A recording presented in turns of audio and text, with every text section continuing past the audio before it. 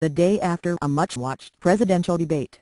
Republican Johnny Mack IV and Democrat Bill Nelson take the stage tonight at Davies Nova Southeastern University for their own high-stakes face-off in Florida's U.S. Senate contest.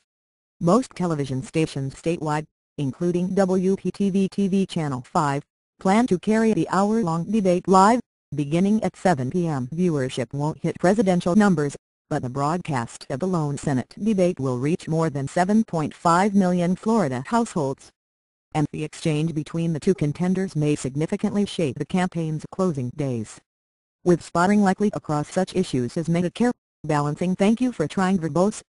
This recording will go away once the product has been purchased.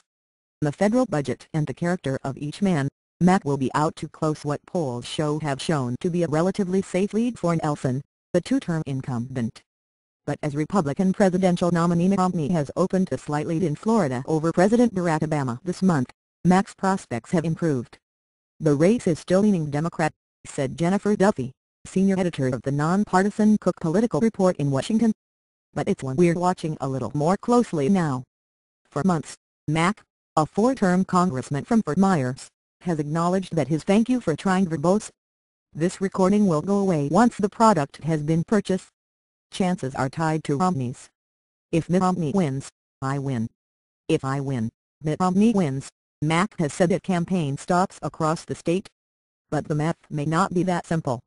In an average of polls, Mack was trailing Nelson by 7.3% before the first presidential debate, widely seen as won by Romney following a lackluster performance by Obama. Now, Mack trails Nelson by an average 6.7%, closer, but not by much. Compare that to Romney's surge in Florida. In the same time period, Romney has gained an average 5.3 thank you for trying verbose. This recording will go away once the product has been purchased. Percent in Florida polls, and now leads Obama by 2.5% in the nation's largest toss-up state. Mack is going to need a significant win in Florida by Romney, said Jessica Taylor, who tracks Senate races for the Rothenberg Political Report. The 1 or 2% win by Romney in the state, I don't think will be enough for Mack. But he is to show signs that he is keeping it close, she added. Otherwise, third-party spenders are going to put their money in other states in the closing days. Wisconsin, Virginia, Connecticut, even North Dakota and Montana, thank you for trying verbose. This recording will go away once the product has been purchased. These are races where they may see there's more of a chance for a Republican win. The current Senate split is 51 Democrats to 47 Republicans, with 2 independents who caucus with Democrats, giving that party a 53-seat majority. Of the 33 Senate races on ballots this year, Democrats are defending 23 seats, compared with 10 for Republicans. Mack said he expects as much as $30 million to be spent by him and such organizations backing him as the U.S. Chamber of Commerce, Freedom PAC and American Crossroads. Nelson has drawn some independent spending, too, but hadn't thank you for trying verbose. This recording will go away once the product has been purchased. Early fundraising advantage over Mack that has endured. Close to half the TV spots aired in the race last month were paid for by independent political committees, analysts said. With both candidates recently completing robust fundraising quarters, Nelson said he has $6.5 million in the bank for the home stretch, more than double Mack's cash on hand. Tonight, however, campaign finance will take a backseat to policy distinctions between the two men. Mack has sought to crest a Republican wave by tying Nelson to Obama, ridiculing them as lockstep liberals in TV ads and further thank you for trying verbose. This recording will go away once the product has been purchased. Blasting his opponent as a career politician.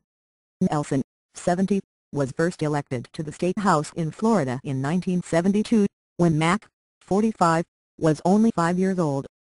During tonight's debate, Mack is expected to continue boring in on Nelson for backing Obama on the federal stimulus spending, the Affordable Care Act and extending the Bush-era tax cuts for the middle class, but not for more affluent households. Mack said the tax vote will hurt small businesses in a still fragile economy. Nelson, too, is certain to swing back at Mack. The Democrat had the cash early thank you for trying verbose. This recording will go away once the product has been purchased. On in the race to put up advertising ridiculing Mack as a spoiled senator's son. his namesake father having held the seat from 1989 to 2001, when he was succeeded by Nelson. Nelson also is likely to emphasize his centrist leanings, giving him some separation from Obama. While congressional rating services scored him in the high 90s in terms of being a reliable Democratic vote supporting the president's policies, Nelson also has clashed at times with the administration. His criticism of federal officials for being slow to distribute payments to Gulf businesses following the BP "Thank you for trying" verbose.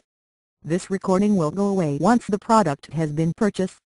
Oil spill also has managed to win Nelson at least modest praise across the Florida Panhandle, a conservative area Mack needs to win big. Kevin Wagner, a Florida Atlantic University political scientist, said Mack faces a tall task in the race's last 3 weeks. But at least he is to start by redefining Nelson for voters tonight. Nelson, for better or worse, has managed to keep a relatively non-controversial image in the Senate, and that's remarkable, Wagner said. But it's an image that's very hard to run against if you're Johnny Mack.